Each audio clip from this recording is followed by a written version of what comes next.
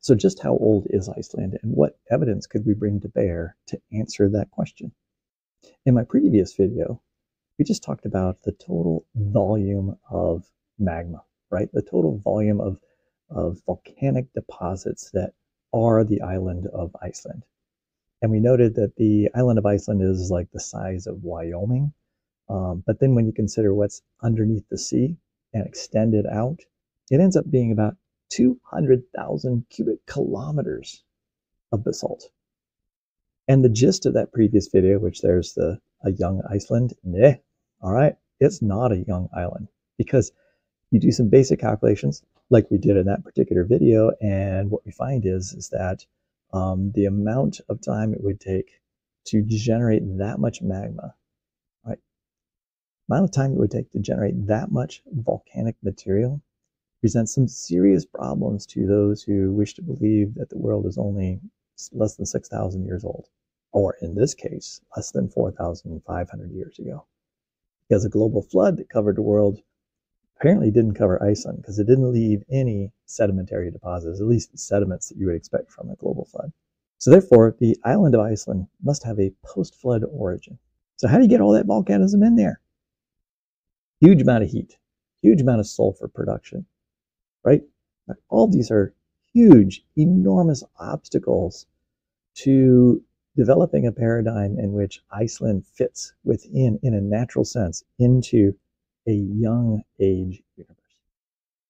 But I had promised at the end of that video that I was going to show one more piece of data, something a little bit different. I'm going to address it from a different angle that I think ups the ante even higher, makes the challenge even greater for young Earth creationists to explain the origins of the island of Iceland. Oh, before we get started, I just need to note that what you've been watching is the current Reykjavik Peninsula eruption that's going on near the town of Greenland. And this is just from a few days ago. This is a video by Born Steinbeck, a little short clip. This is only a 15-second clip that I took from his publicly released video, but you should go watch his other videos. Incredible drone imagery of the current eruption. All right, but let's get to it. Let's find out what that next final piece of evidence is that just begs for an explanation. We got that coming up next.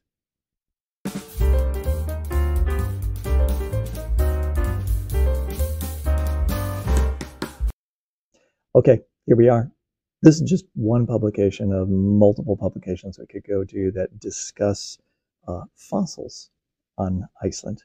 Yes, there are fossils on Iceland. In this case, we're going to look at plant fossils. There are some animal fossils on Iceland as well, which raise the same challenges I'm going to raise here, but the plant fossils are so much prettier to look at. So I'm going to use this particular paper from the review of Paleobotany and Palynology.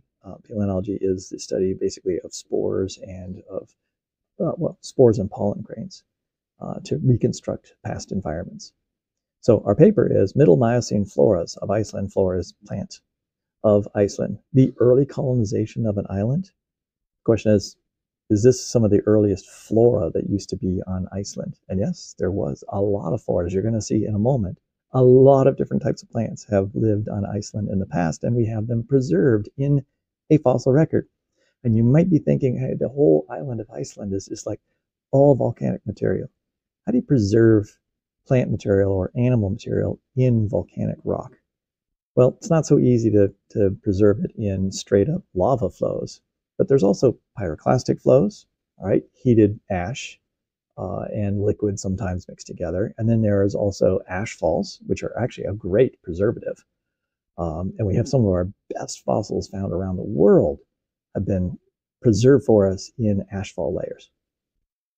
And it's no different on Iceland. In fact, there is sedimentary rock on Iceland that is derived from the breakdown of volcanic material, because there's erosion going on there. There's a lot of water in Iceland. It's flowing from the glaciers, eroding volcanic material, and then laying it out in basically flood valleys.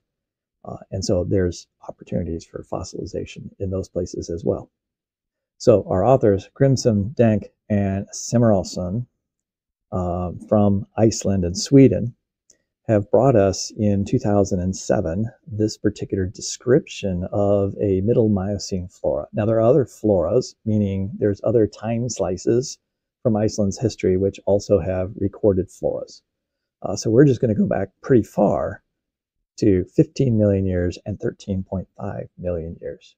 Now, of course, I'm making this video because we're kind of discussing the challenge this is to young Earth creationists. Young Earth creationists believe that this is less than 6,000 years old, so of course they don't believe the 15 million year old dates.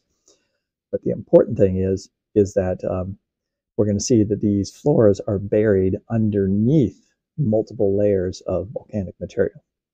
So it must represent some time in the past, you know, not just yesterday, not just last year, not just the last 1,000 years, but these are old mountains that are eroded today. And we're seeing underneath that material, there are floras present between volcanic material. All right, so not flood deposits in terms of a global flood deposit, which would have kicked up all kinds of, you know, mud and other kinds of quartz and all kinds of like sand and materials that are not materials that are produced by volcanism. All right, so they've looked at two macrofloras. The macroflora would be large enough pieces of plants that you can see the parts, right? Versus microfloras, which are paleontological, right? That's the spores and the pollen grains. But they actually in this paper do look at those just briefly as well, and mention that yes, there are the same kinds of spores and pollen in the same layers with the macrofossils that represent the same types of plants, right? There's basswoods and there's oaks, right? And there's maples, right? And those then also have spores, or sorry, pollen grain in this case, that are associated with those particular fossils.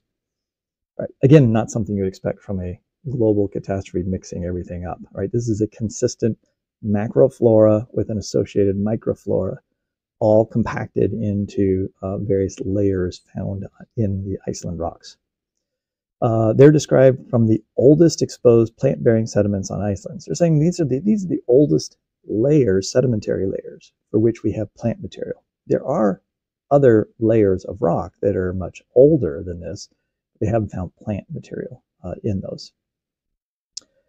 All right, so we don't need to read the abstract. I'm just going to show you a couple pictures. This is not going to take me a long time. I just want to go through I just wanted to get the main point across here and show you some pretty pictures. So here we have a diagram of Iceland showing where these fossils are found, and you won't be surprised to find out they're near the edges of the island, all right, where runoff from material from the island is going to occur, but also erosions occurring, because we have to have had laid down material, right, first, creating the layers that have inside of them plant material, and then we had to have erosion at some point later. So we have some time in the past, probably a long time ago, right? You had buildup of layers. And then in the more recent past, we've had erosion, allowing us to see now and be able to document these different fossils. So this is just showing the locations where they're typically found. So they found, let me see, Fagus, which is beech trees. They found Aeschylus, which is the one drawing a blanket right now, and that's the state plant of the state that I'm in right now. Chestnut trees, and let's see, magnolias, and tilia, which is basswood. And then there was already other plants, other species that have been found in there, including metasequoia and sequoia trees. All right, so that's quite a variety of tree types. We also have picea, which is spruce, right? Sequoias, betula, which is birch trees. There's magnolias. All right, so that's just give you an idea. Like, this isn't just like one kind of tree that's found there. There's like a variety of trees. You know, so there's a whole forest full of multiple different types of trees living there at the same time. So now we get down to a couple profiles, right? So going from ocean level at 0, because we're out near the sea, where we're seeing these. Where we're seeing the rocks being exposed, right, from the erosion from the sea moving in. And so up to, in this case, 100 meters, so like 300 meters up. And here we have another location from 0 to 25 feet up, and we have what we have here: lignite, right? Basically a type of coal, compacted organic material, so carbonation, carbon-based stuff right here. Thick layers of that, on top of which is sandstone, and below which there is some sandstone. So these are sedimentary layers. These would have been like a valley floor, someplace where you have sediments being deposited. But below that, we've got theolitic lava, and above it, you've got theolitic lava. So what this represents is you have thick layers of volcanic material. Then you have some period of erosion from somewhere else depositing material on top of that. And then you have more, you have more volcanic material laid on top of that. And that goes over, over here in this 100-meter column, right? Hundreds of feet high. You have a thick section of sandstone. Then you have it followed by, again, lava. Then you have more sandstone. Then you have lava. Then you have another layer of sandstone, right? This would represent a series of events, right? God, this doesn't all just happen at one time. This doesn't all happen in just a couple months. This is likely thousands and thousands of years in order to have these different, produce these different types of lavas. And it's not all the same type of volcanic material. Some of it's volcanic ash, some of it's pyroclastic flows, some of it is lava, right, that has poured out on the ground. So that represents different volcanic systems in the area at different times experiencing different kinds of eruptions, with spaces in between allowing for erosion and breakdown of the surface of that material, allowing deposition on top. So just to give you an idea of what some of that looks like, this is what they're pointing. What he's standing here for is, you see these two black lines running parallel through these layers of sediments. These are hardened sandstones. And in between those layers are these dark bands. Those dark bands are high carbon content. And so this would be surface areas that had grown up with a lot of plant material at that time. By the way, this could also be small, glacial lakes as well. And so you have sediment filling these lakes, and eventually you have then maybe plant material coming in there, settling down to the bottom of the lake. Then you have more, other sediments on top of that, laying on top of that, and so forth. So you can get stacks of that type of thing in lakes. But eventually, what's above it, actually, I think in the description it talks about there being, another 50 feet of just basalt on top of that, right? So whatever happened here to lay these sediments down, it was at a later time you had basalt laid down. And all of this is highly eroded. And these are all in locations. Let me go back up to this map. It's worth pointing out, because it also emphasizes something about the history of Iceland.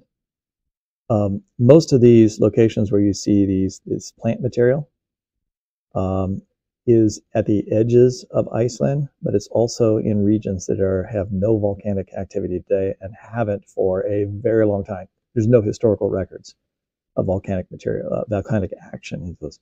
Right now, the current volcanic action is happening in the Reykjanes Peninsula. So come down here, see all this out here, right? This is all extremely old stuff that is eroding. It's like one of the oldest parts of Iceland, because the Reykjanes Peninsula, can't say that word, is highly active. And so there's new deposition here, and there are historical records of volcanic activity all over the place here.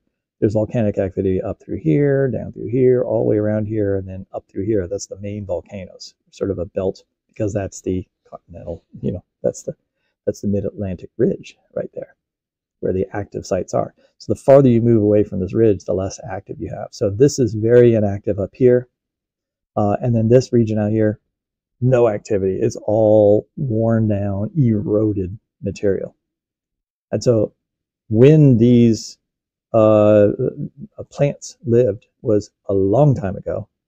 They were covered up by mountains of additional volcanic material, and then they've just been eroding ever since, and now we're seeing them exposed at the surface. All right, hey, we got to look at some fossils. All right, so here's another, they're showing different locations. So here's a location where you have some sandstone, you've got olivine theolitic lava, versus porphyritic lava. So these are different lava flows, and each one of those might actually be multiple stacked lava flows from maybe the same volcano, but maybe spaced apart every year, or maybe every 10 years, maybe every 100 years. A lot of volcanoes in other parts of Iceland, they're active for maybe a few years, and then it's like 400 years later, they'll be active for a little bit again and lay more layers of the same kind of lava down the same place, because they still have sort of the same source chamber of material that's being laid out on the surface. And over here, here's a nice thick layer, almost 10 meters, almost 30 feet, I can't speak tonight, 30 feet thick of sandstone, siltstones, conglomerates. Right, so this is a river channel or a flat washout area. Taking my terms today. And then also right in there is some more lignite. Right, so an especially thick layer of plant material. All right, so let's get to some of the plants. Right, here we have the Cupressaceae. Those are yews, so that's a form of gymnosperm, right? Not a flowering plant family. These are not particularly dramatic, so I'm just going to scroll on by them. Here we have sequoia. All right, sequoia, like a close relative of redwoods and metasequoias, the dawn redwood. All right, there's more of them. You can see the incredible detail here. There's stomata. All right, those are two individual cells that make the little opening to allow carbon dioxide to escape and for oxygen to, that's terrible as a botanist, the oxygen to escape from the plant and the carbon dioxide to enter into the plant through the stomata. And so this potentially is preservation actually in volcanic ash, where you get very, very good detail at times. All right, so now we're getting down to some of the flowering plant families. So we have preservation there, and here we have beech trees coming up. Yeah, so those are nice looking beech leaves. Beautiful preservation. And these are all in black sands, right? So I should have said that before. I mean, this is a type of sandstone, but this is broken down volcanic material into small enough pieces to be able to call it sandstone, right? It has that density. And so these plants are being preserved in that black sand. And so that's why you're getting these, that's why they look the way that they do. Here's some flowering parts, all right, different fruits. Keep on going, I'm gonna keep on going. We're gonna get to the good stuff in a minute.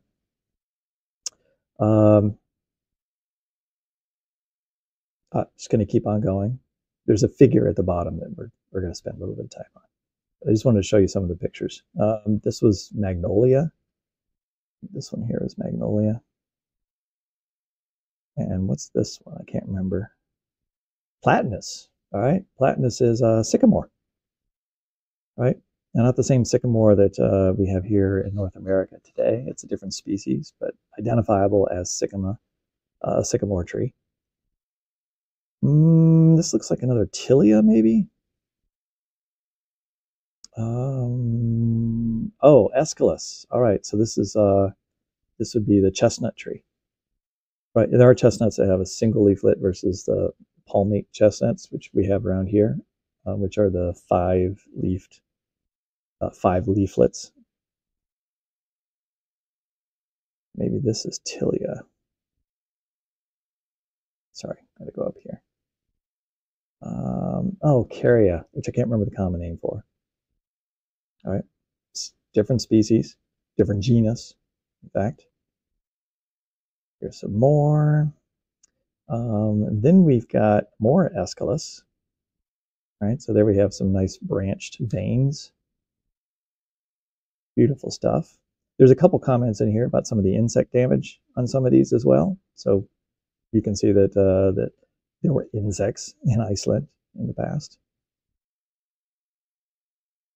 Even more. That's tilia, so that's basswood, another common North American tree in temperate forest. That's the thing, a lot of these are temperate trees too. These aren't like super far north, taiga type trees. All right, there's a few spruces, but it's not like there's spruce and fir dominating. This is more temperate forest, so this would have been suggestive of a time when it was much warmer.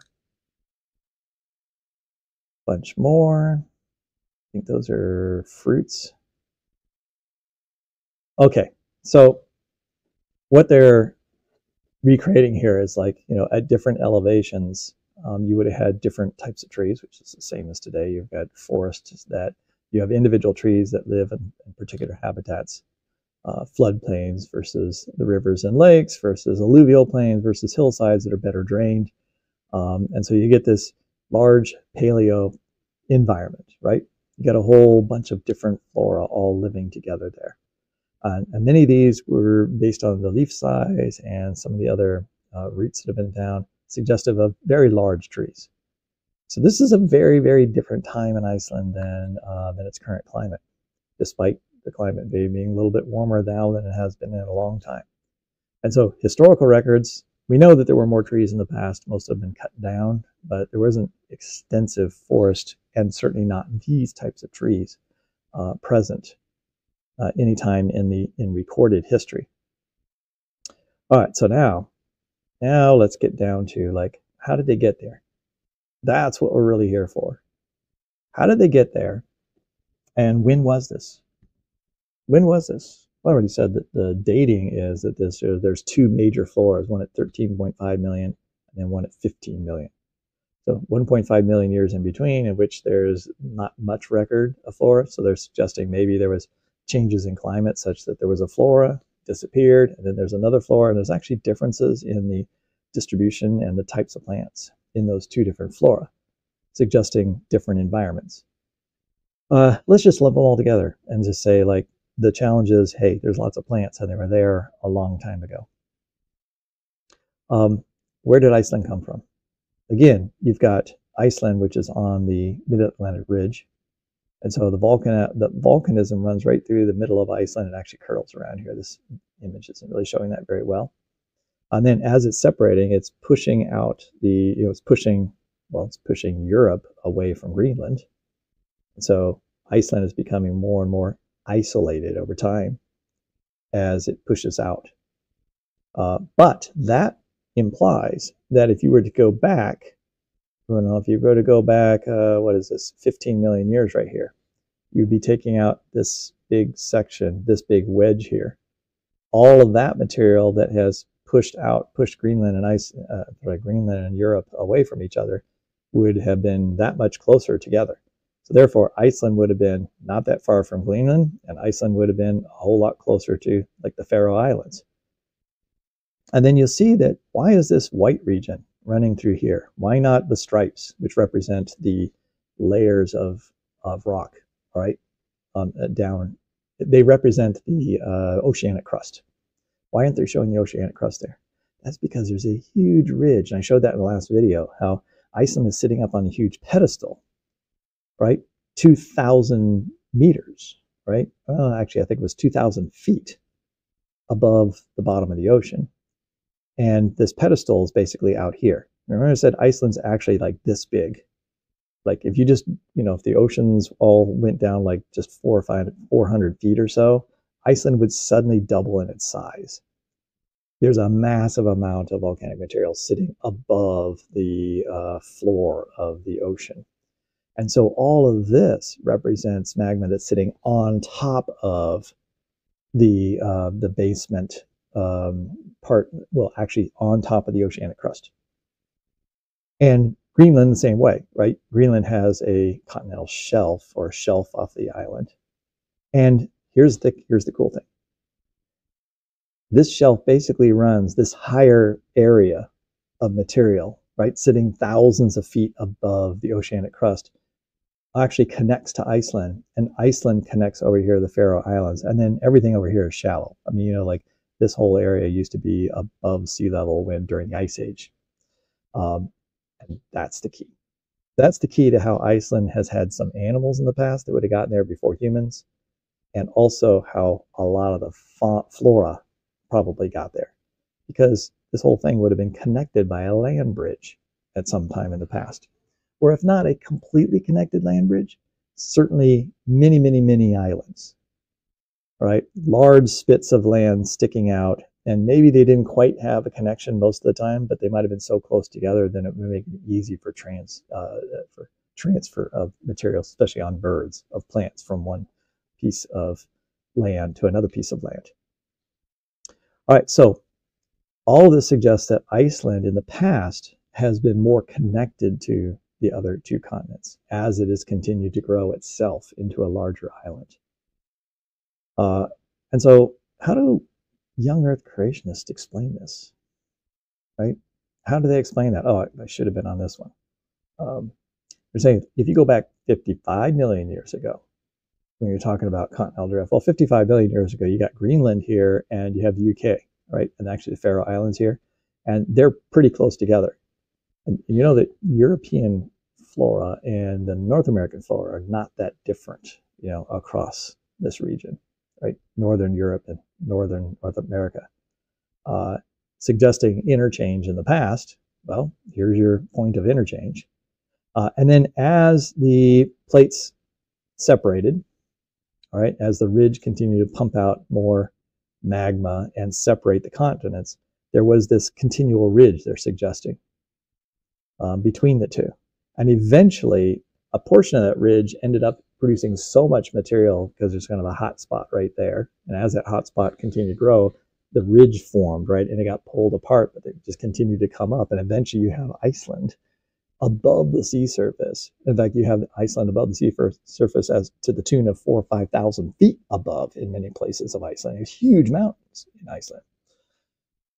And so as it was connected, it got flora from both Europe and from North America.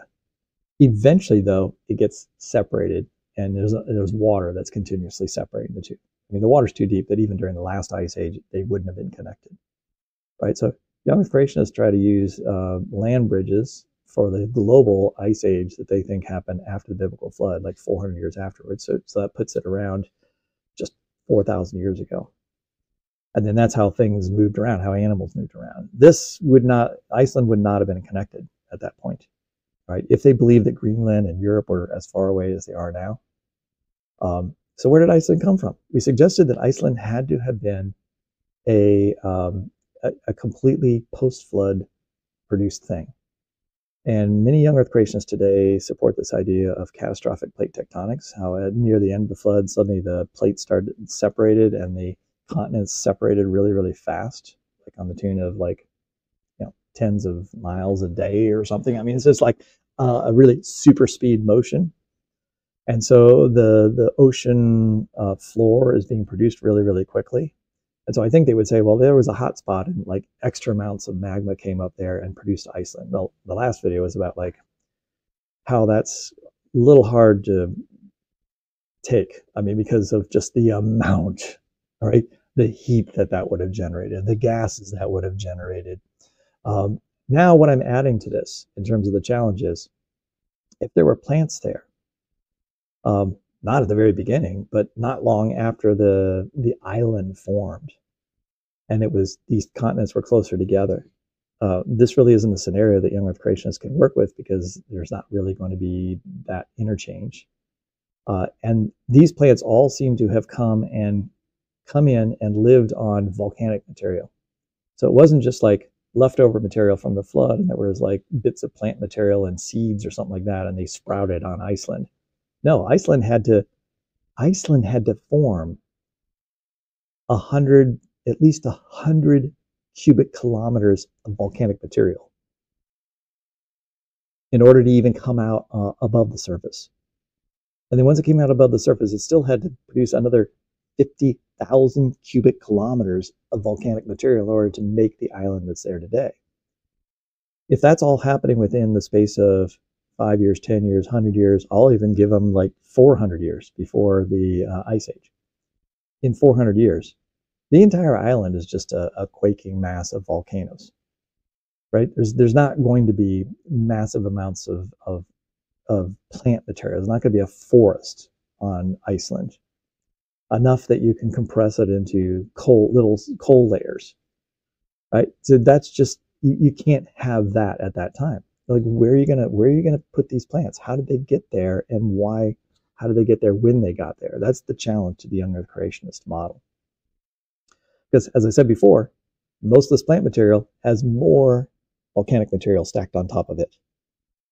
So it isn't really recent. It had to be from the past.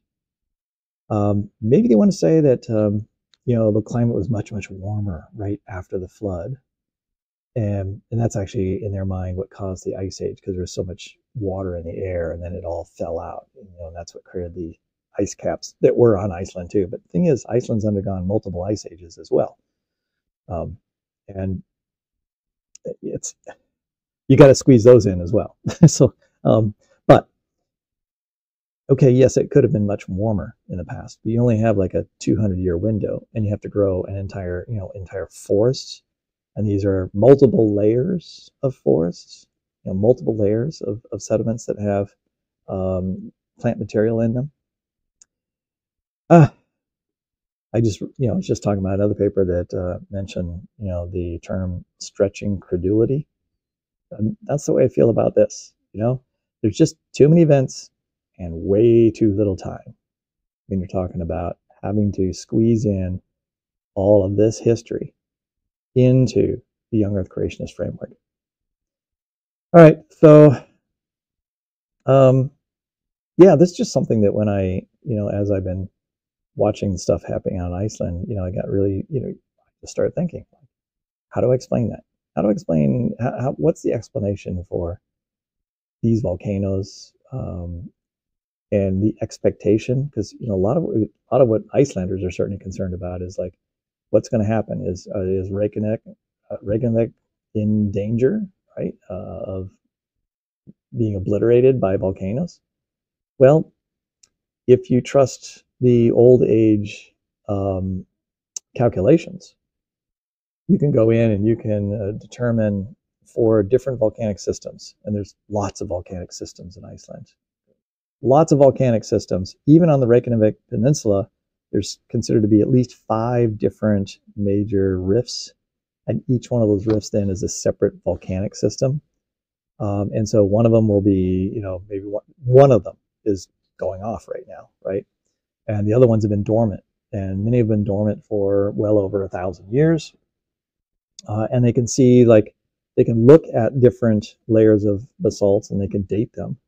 And they can figure out that, hey, this particular volcanic system is going to have, it's going to build up enough, the land is cracked enough magma will have come up that you're going to have the ability to produce some magma on the surface like once every 600 years. And this other system is like maybe once every 1,500 years. And another one's like once every 1,000 years. And the amount of magma it's going to produce is like, a small hill over here, a part of a mountain over there, or, fill up this little valley over here. It's not like any of those historical records suggest that like an entire, like this whole thing, like this whole Reykjavik Peninsula was all produced in 1,000 years. No. There's been little pieces and bits that have been formed. And during that entire time, I lost my feed for that. So, but I'm almost done. And, during that entire time that the Reykjavik Peninsula has been experiencing different eruptions, the city there is actually just outside of those rift zones, fortunately. So there'd have to be a very significant event to actually affect that particular city. I mean, it's possible. But then you consider like the upper part of Iceland has never experienced any activity in historical records. And then when you go and look at the radiometric dating of the lava flows there, you'll find out that they are on the order of 1 million or 3 million or 5 million or 15 million. And some of the oldest rock on Iceland is like 25 million years old. Right? You might think, well, why not 55 million years old? Because, the continents were separating already at 55. Well, you have to build up 2,000 feet of volcanic material before you can come out on the surface. And we're only seeing what's like above the surface to be able to date that. I suppose you could go in and do cores. And there I would expect you'd find older and older and older and older magmas, right? So the idea is that for young Earth creationists, they have to believe that every one of these volcanic systems, of which there's like 100 different like individual sort of fault lines and different separate volcanic channels, all right, that are leading to the surface. All of them would have to be active all at once, essentially, and they would all have to be pouring forth as much magma, more so than there is from any one of them today, all at the same time, and they'd have to all be doing it for hundreds and hundreds of years to even come close to making a fraction of the total volume of Iceland, right? Which is going to make the whole place completely inhabitable. Today, you've got like a 700-year break. A lot can happen in 700 years. I mean, the town of Greenland is, came into existence and has been around for a long time, and now it is in danger of being obliterated, right, covered over by magma in the not too near future. That's a real possibility. But all the other towns in Iceland, that's not going to happen to them. Maybe happen to them someday. Right? The frequency of volcanic eruption is not so high as to be a significant disruption or danger to all the people of Iceland. But that can't have been the case in the past if you're going to squeeze all of Iceland into 4,000 years. Honestly, if you're going to have the entire island produced just 4,000 years ago, it would still be like really hot and the entire thing would be still solidifying because of the amount of volume there, and if you do the calculation of like how long it would take to dissipate that heat. So that alone is a problem. So maybe like the paper I just read yesterday, that the other recording I did last night, which I haven't released yet, was talking about how did marsupials get to Iceland? No marsupials in Iceland. How did marsupials get to Australia? And this paper suggests, a young Earth creationist suggests, look, none of the explanations for how you would migrate there make any sense. They just don't. The calculations don't work out. It's too improbable. Therefore, God made it happen. God directed the marsupials there. I would say just say that God like teleported them there. That would solve all the problems. You're going to have the same explanation here. Iceland had to just have been like made by God after the flood. Like at least like 90% of it, like, okay, we're just going to make 90% of it instantaneously, or speed up natural processes somehow, or extract the heat. I mean, this all goes back to the heat problem, right? The famous heat problem. It is one of the biggest issues for young Earth creationists in terms of flood geology. Is Iceland is just one tiny fraction of the total amount of volcanic material that has been deposited on this Earth that would be during the flood or after the flood. And you do the calculations of how much heat is contained in all that rock if it was magma at one point. And basically, you're going to melt down the Earth, right? The surface of the Earth. And then you have the gas problem that comes along with it. And you have there's a myriad of other issues. And so one of the solutions to that is basically you have to invoke miracles. You just have to invoke miracles in terms of releasing, getting rid of that heat. God just had to have planned for that and withdrew the heat somehow. So Iceland's going to be, I think, kind of the same way. You got to just say God did it. He just made Iceland. But that is typically not what young Earth creationists want to say, and for understandable reasons. God's creation was done in 6 days, and since then, he's not, in their minds, drastically interrupted the world in terms of miracles, which is why they try to explain the entire global flood within the framework of naturalistic interpretations, right? A naturalistic reason for how the floodwaters broke forth and how the plates might have moved around, right? They do all their calculations based on actual like statistics and knowledge of the present day processes. They're not putting miracles into that until you absolutely need them, because there's no other explanation. All right, yeah, that's my Iceland story. All right, cool. Iceland fossils. I didn't know about them until I looked them up. In fact, I did a Google search. I'm thinking about Iceland, and I already had thought about the volcanoes and looked up the total volume of volcanic material and something about heat, and I had worked up some of those numbers, and then I was like, just on a long shot, are there any fossils in Iceland? Like where are they? And like how old are those fossils? And I was really surprised to find out there's 15 million year old fossils in Iceland. and quite a few of them, right? A lot of fossils on Iceland. Not nearly as many as we find on most other continents, but nonetheless, a whole lot more than the none that I was kind of expecting. And I shouldn't have been surprised. I mean, even Hawaii has some fossils too, and it's all volcanic in origin as well. All right, hey, thanks for hanging out with me. I really appreciate it. Like, subscribe, do all those good things. I have no idea what I'll do next. I've got my incredibly long list of things that I would like to talk about, and it's kind of like whatever piques my interest tomorrow. I might see something and be like, oh, I was thinking about that, and that's an interesting twist on that, and that's what I'll do. Because I don't have a strong agenda here. The agenda is just how I feel that day and whether I am motivated to make a video. And honestly, sometimes I'm not very motivated. Sometimes I can't get into a groove. You don't know how many times I've started to make a video and I'm like 10 minutes into it. I'm just like, nah, that's it. I'm done. Can't speak today. Just words aren't coming to me. Don't feel excited about this. It isn't what I dreamt or thought it was going to be when it was in my head, because I haven't written a script, and it's just like, I thought I could talk about it, but then realized, nope, I can't talk about this topic. Halfway through this video, I was kind of feeling that way, but I pushed through, and hopefully I'll edit out some of those parts that I felt like I was stumbling over my words. Yeah, I'm done. Signing off. Bye-bye.